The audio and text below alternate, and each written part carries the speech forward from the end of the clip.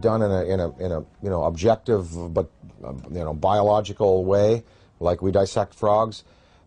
Maybe they're doing it just for fun and for sport. I mean, I don't know. I think probably that that the fear could be justified in some senses. Anne Druffel has written this book about how to prevent being abducted.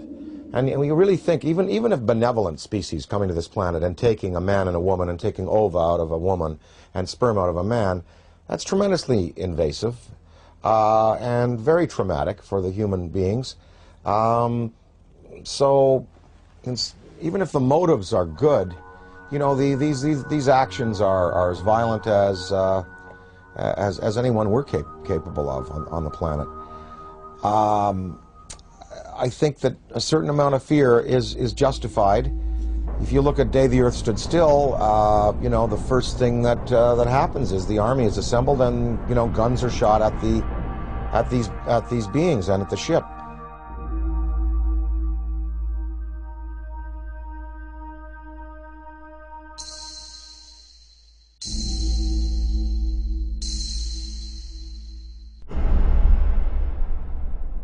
I addressed the question to Dick Cheney because I say the most important question to put to any high-ranking official is not what do you think about UFOs or have you seen one. The most important question is have you ever been briefed on the subject. Did someone walk in your office and tell you what's going on? Because if someone walks into the president's office or some high-ranking official and briefs him on the subject of UFOs, it is for real. It's not imaginary, as the government has been saying for 60 years. So I asked Mr. Cheney, this is 3 months after he became vice president, I asked him on the air, and this is still on Diane Ream's archives, Mr. Cheney, in all your jobs in government, have you ever been briefed on the subject of UFOs? And if so, when was it and what were you told? And Mr. Cheney said, if I had been briefed on that subject, it probably would have been classified and I wouldn't be talking about it. January 22nd, 1997, I noticed 3 amber orbs now at a distance far west on the horizon. And I'm thinking, wait a minute, even though they're in a line formation, they were amber, they were in a formation, they were hovering for minutes. And as I'm pointing like this, they reappear in the same spot. And I thought, I have to get a picture of this. And I ran upstairs, I grabbed my 35mm, get out onto the balcony. As I'm ready to shoot the 3 bottom orbs, suddenly 6 amber orbs in a row, totally equidistant from each other, massive span across, pop up. On March 13, 1997, over 10,000 Arizona residents witnessed the single most spectacular UFO sighting in the 20th century. Headlines surged the nation, and Arizona residents demanded answers from military and state officials. A mile-wide UFO was seen from as far north as Flagstaff, Arizona, and then the giant triangular UFO hovered above the great city of Phoenix, Arizona, where Dr. Lynn Ketai shot this amazing videotape.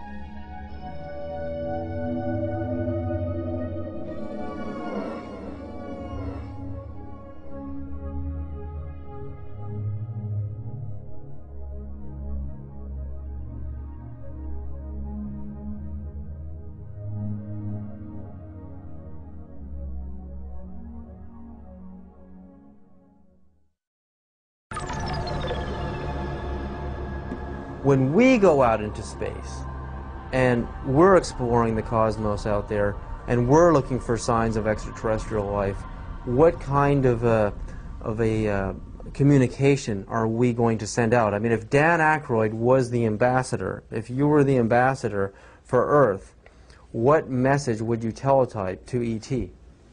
If I were to speak for mankind to these beings that were coming here, I guess what I would say is, let's go to some neutral place. Let's have a meeting with scientists from all around the world leaders.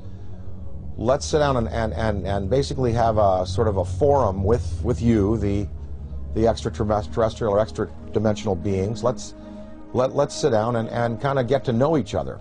And, human instinct is pretty good, and I think it would almost like be a sort of a G8 style kind of summit with world leaders, scientific leaders, and these beings, and you'd sit down with them you know, after about a week, or even a couple of days, or maybe a few hours, you would really sort of get a sense of what they're up to. But of course, you know, childhood's end. Arthur C. Clarke's great story.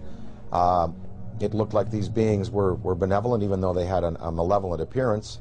And in the end, we find out that they meant no good for our planet. So, I think it's important that some branches of the military and police be briefed on these in a very real sense, and be told, you know, they are real, people are being abducted, there is mind control in play here, and that we do have to be vigilant. Now, if we knew that there was a purely benevolent race, like if something happened in Iraq where all of the electronics went out in the American military and all of the insurgents' rifles jammed, or we saw all of the polluted waters in North Carolina from the pig farming completely healed overnight, and different signs like this, then we would know we're dealing with a benevolent species, and then we could really be open and welcome.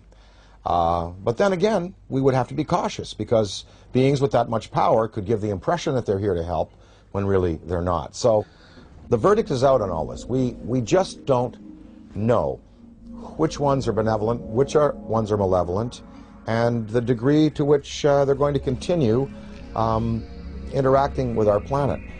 But what would really help is if the United States military and police and government open it up to their staffs and say, look, this is something we really do have to consider, because, you know, maybe the defense, the survival of our species could well be at stake. If you look at the history, you know, from, say, Ken Arnold's first sighting in '47, going back to the Bible, Ezekiel's wheel, going back to the medieval manifestations of little saucers and UFOs, that painting of the Madonna that's very famous, in which it appears, up to now,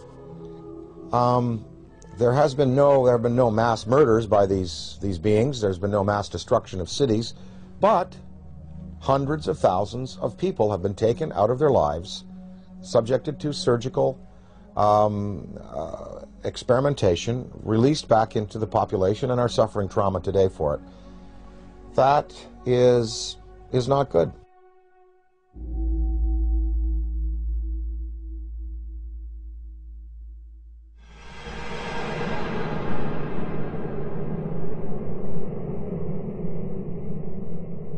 The idea, I mean, like in the movie Close Encounters of the Third Kind, the meeting on the dark side of the moon in Devil's Tower, Wyoming, I mean, it seems like the logical thing to do. I mean, we have a communication, a teletype message, we have a place, a location, and a time, and we isolate it from the public until we know it's safe. I mean, we check each other out. I mean, this seems like the most logical thing to do, you know, even rather than meeting on the White House lawn. I mean, this is the way we would like it to happen. But that doesn't seem to be the way it's really happening. I mean, these extraterrestrials don't seem to be so interested in doing things politically the way we do things on Earth. They're picking certain individuals to contact. They are zeroing in on those individuals. But now, I mean, there are so many sightings going on all over the planet. I mean, it's just amazing. I mean, Iran, Turkey, Mexico, Venice, California, Sonora, California, Texas, Death Valley. I mean, the reports are coming in every other day now. It seems like we're heading towards an omega point. I mean, what is about to happen? I mean, is this all just a coincidence that more and more people have video cameras, or do you really think, you know, there's a major unprecedented communication that is about to happen between our extraterrestrial visitors and humanity? Or again, is it the video camera question? More camcorders? There are definitely more video cameras out there, and definitely more sightings, and definitely more credible witnesses. You know, the biggest thing in ufology in the 60s was Herb Shermer, the Nebraska Highway Patrolman, who was at the Ashland Oil tank farm out there in Nebraska, and he writes in his diary, you know, saw flying saucer, and then under hypnosis, turned out that he was taken aboard and informed of their intentions. Barney and Betty Hill. I mean, these were the key cases. Shermer, Barney and Betty Hill, the Pascagoula incident, Travis Walton.